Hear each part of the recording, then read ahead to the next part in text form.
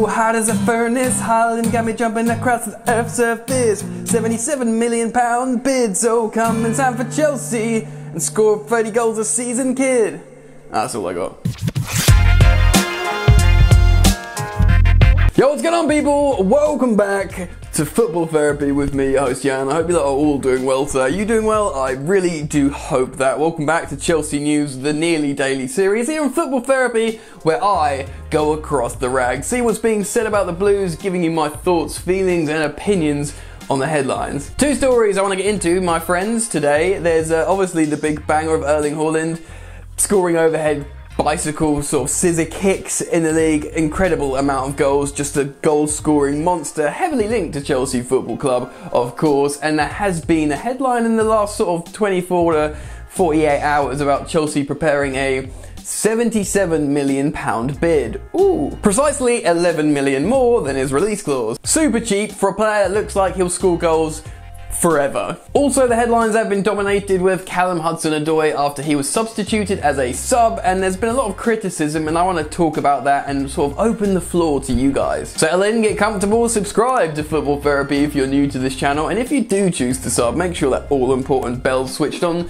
so you get notified when I upload these Chelsea news videos and you can be the first to watch. If you want to show your sweet love and support, please do drop a like. That helps me out a lot. My shoulder just cracked. Maybe you heard it on the mic. Anyway, let's get into the first story of today's video. And I do want to warm into this content today, talking about Callum Hudson-Odoi. Of course, Chelsea had a disappointing draw in the Premier League yesterday to Southampton, 1-1 at St Mary's, and of course one of the major headlines and talking points from this game is Callum Hudson-Odoi came on at halftime and was substituted shortly after. Obviously, on the surface of it, this is a shameful thing to happen for a professional footballer, especially one that's sort of relatively high profile and in the eye of everyone, and it's supposed to really hurt. They spoke about this on Match of the Day at relative length. I think it was Martin Keown, Danny Murphy and Gary Lineker, criticising the decision from Thomas Tuchel and talking about how damaging it can be for a young player, but I feel like there's a sort of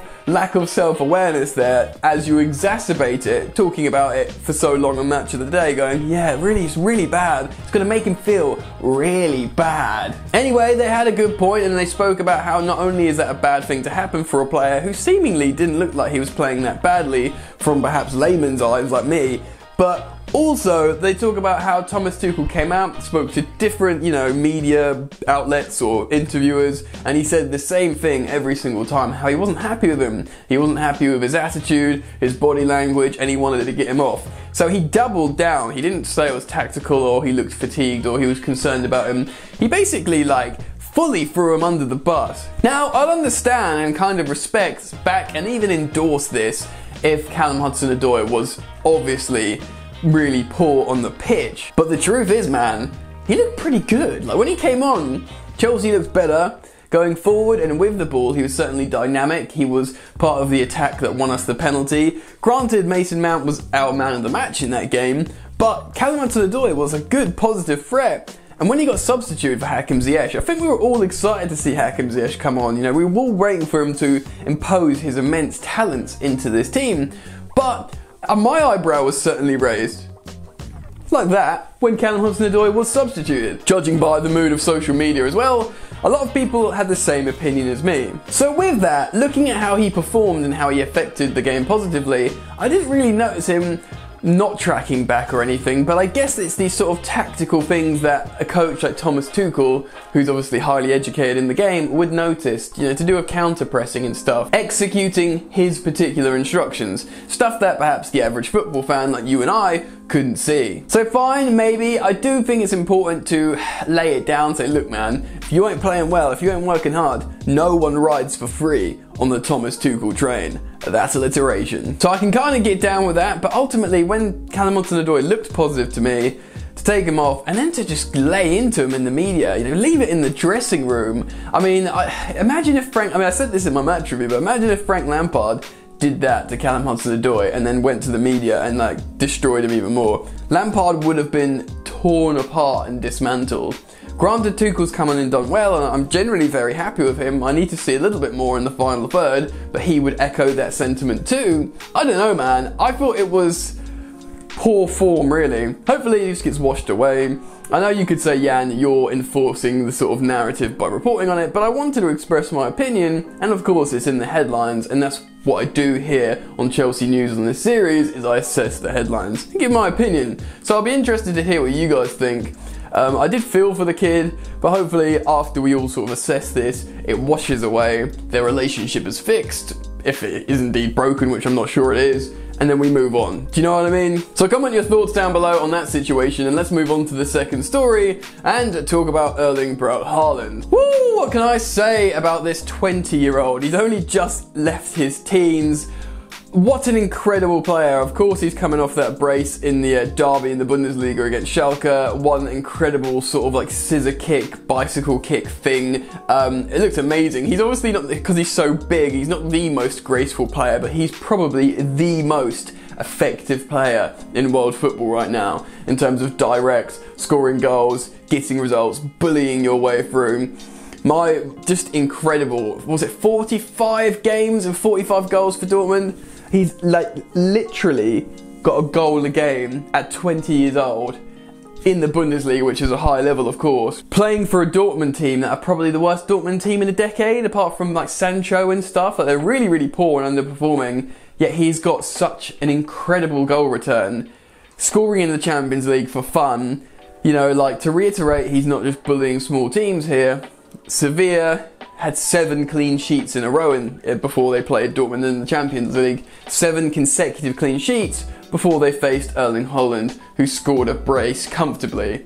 2 goals, bang bang. So this kid is quite incredible.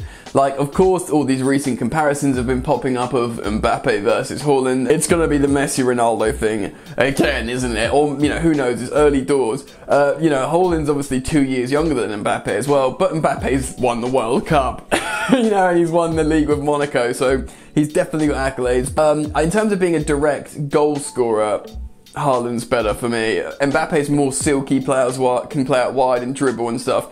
But if you're looking for a player to maybe come to the Premier League, who's more likely to succeed in the Premier League for me? Well, you've got Mbappe, who's a little bit more slight, wriggly, can go missing, like he didn't score in the Champions League for nearly a year. That would have been unheard of for Erling Haaland. And you look at Erling Haaland, who's like 6'3" or 4", big and tall, he's super fast, he's technical, and he's the most clinical finisher you will ever see. Out of those two, if you banked on one to succeed in the physical, fast Premier League, it would be Erling Haaland. He's got this mentality as well, that he's literally disgusted and offended if he doesn't score at least a goal in a game. And that's the kind of mentality you need to go into something like, you know, like a climate like the Premier League that's so demanding. You'd bet the farm on him succeeding in the Premier League, to be honest. Which you couldn't really do with so many other strikers. Like Timo Werner scores a lot of goals, and he might score a lot of goals for Chelsea still, but he was never that physical big gunman that we need up front. Drogba, Diego Costa. Since Costa, we haven't really replaced him, man. You know, since we won the league, we sort of Hazard carried us off, you know, onwards from when we lost Costa.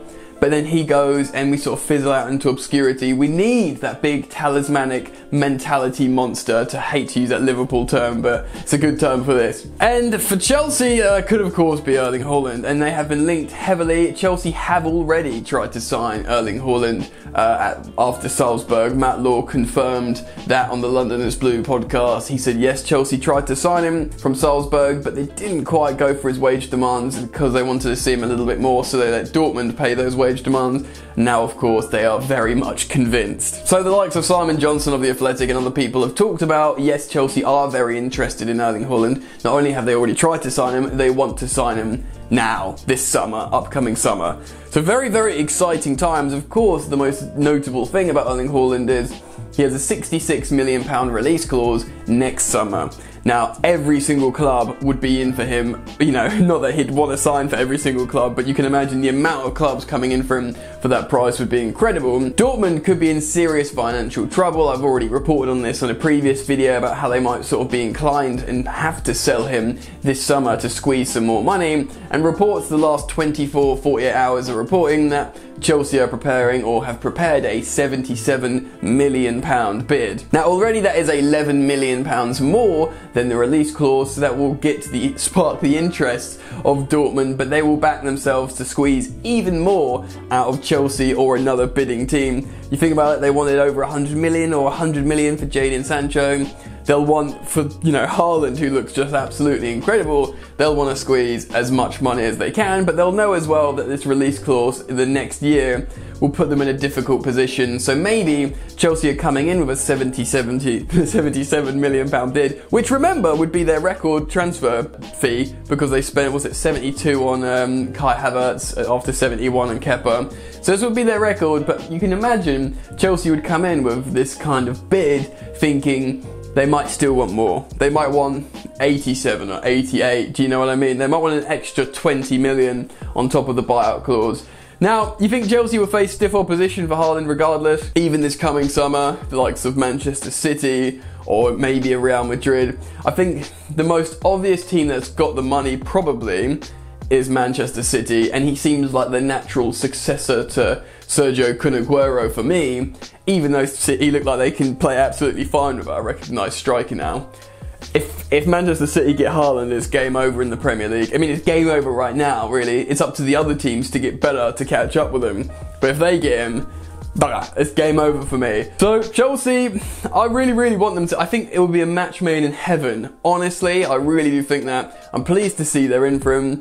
I mean, if he goes to Real Madrid or whatever, fine, fair enough. Replace Benzema, makes sense. Go and be good in Madrid. But if he comes to Manchester City, the league is going to be dusted, in my opinion. So hopefully he comes to Chelsea. Chelsea are reportedly preparing this bid, and I think they'll probably go heavy in for him this summer. Let me know your thoughts and opinions on this story down in the comment section below.